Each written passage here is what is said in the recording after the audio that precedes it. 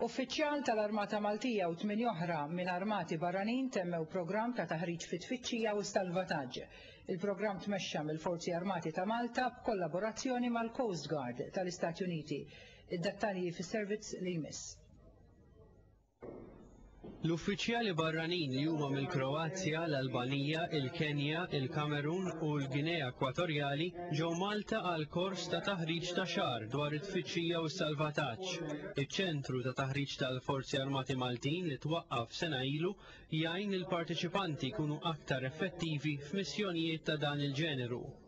Il-Maġġur Alexander Dalli li bl-assistenza ta' uffiċjal għoli tal-Coast Guard tal-Istati Uniti huwa responsabbli mit-taħriġ qal li dan il-programm jgħin biex tissaħħaħ il-kollaborazzjoni fuq livell internazzjonali f'każijiet ta' tfittxija u salvataġġ. Is-Search and Rescue hija għaqda ta' pajjiżi fid-dinja kollha, fil-fatt hemm konvenzjoni, il-Konvenzjoni tas Search and Rescue taħt l-International Maritime Organization, fejn kull pajjiż irid ikun organizzat biex jikkoordina u jagħmel is-salvataġġ lil dak kollha li jkollhom il-problemi fil-baħar. Huwa bżonn illi aħna nitkellmu ma' pajjiżi oħrajn at the operational level.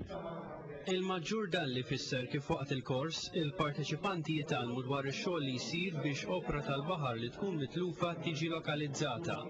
Il-kors jinkludi wkoll taħriġ dwar kif tiġi stabbilita żona ta' tfittxija u dwar il-pjan ta' salvataġġ li jista' jiġi implementat meta l-opra tal-baħar tiġi lokalizzata.